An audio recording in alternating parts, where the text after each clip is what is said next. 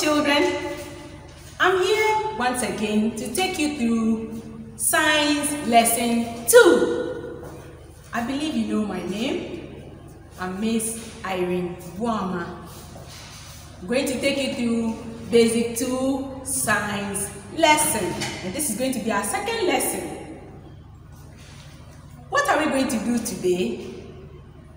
Today we are going to talk about the structure of animals. So we are still in diversity of matter, but we are going to talk specifically on the structure of animals. So by the end of the lesson, you should be able to describe the different parts that will make up the structure of an animal in your environment. You should also be able to define what an animal is.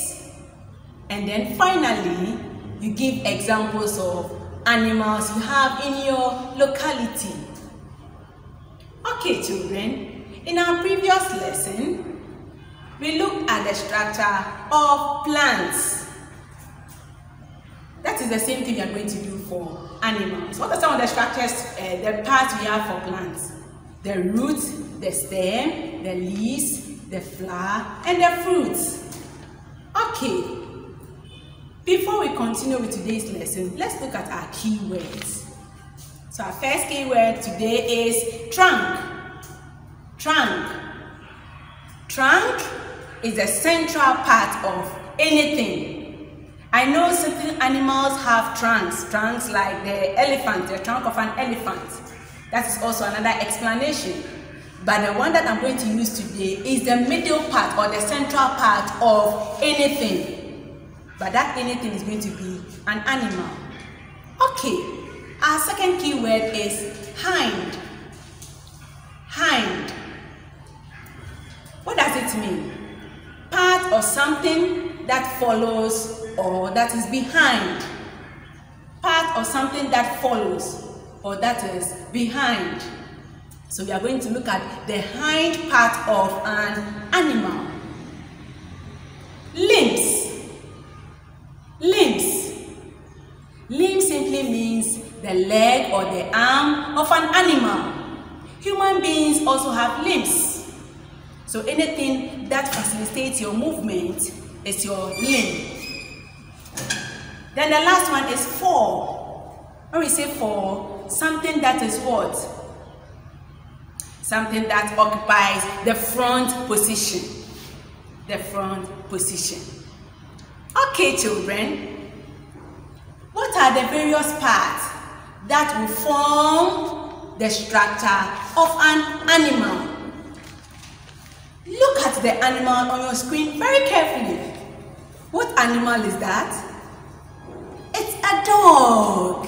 A very nice dog. I love dogs. You also love dogs?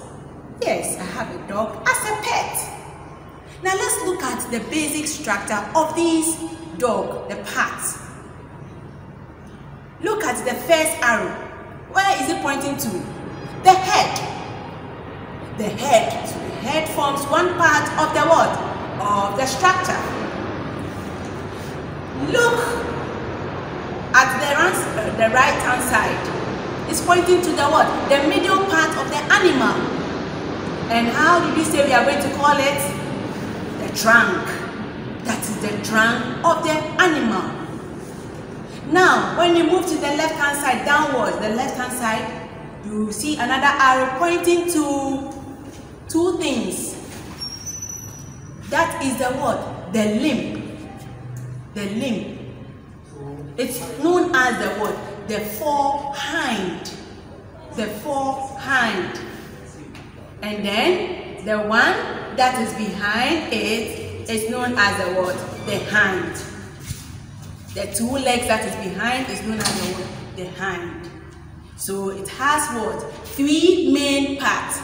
The head, the trunk, and the limbs. The limbs are divided into two. The what?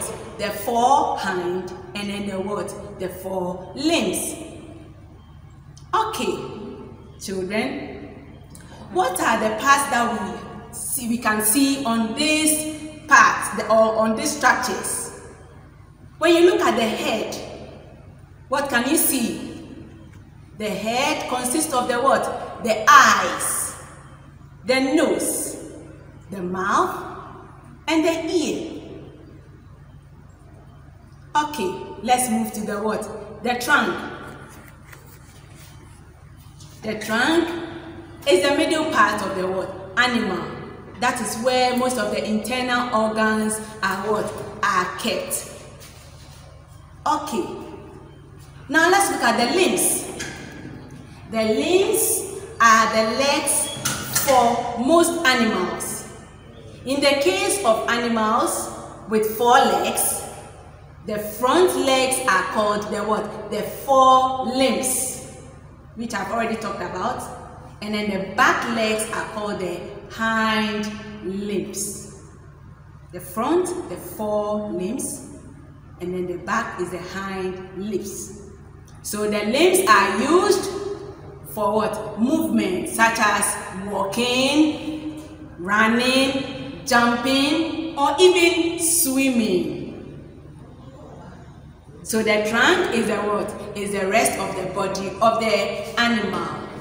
So the rest of the body of the animal is known as the trunk. Okay, now let's look at some examples of animals that we can have in our environment. The examples can be grouped in different forms. We can have them as what?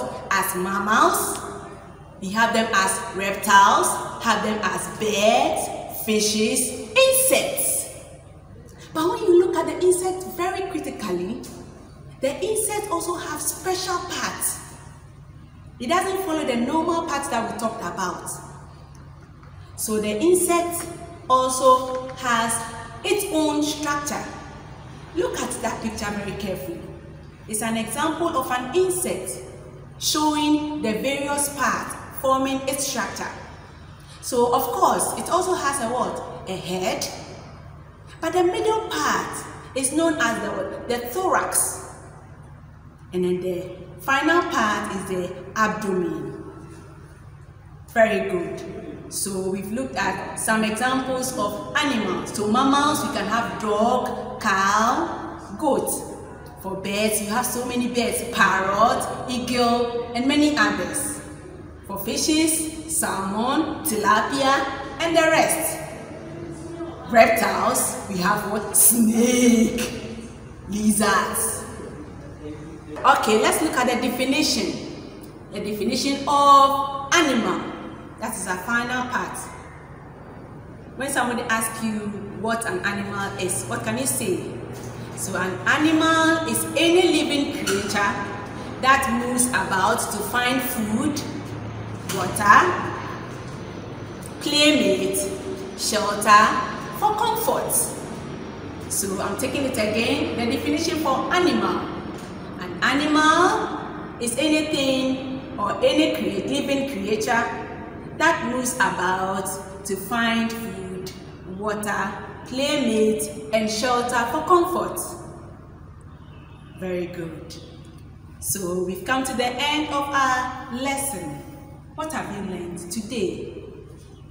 We've looked at the various parts that form the structure of an animal. What are the parts? The head, the trunk, and the limbs. We said the limbs are divided into 2. The forelimbs and the hind limb. We also looked at what? The various parts that you can see on the what? On the structure. We define animal. We also look at examples of animals according to their groups. And we said insect has a special word, a special structure on its own, known as the head, the thorax, and the abdomen. We will meet on a Zoom meeting for us to have an interactive lesson on this lesson too. Until then, stay safe and be good children. Bye-bye.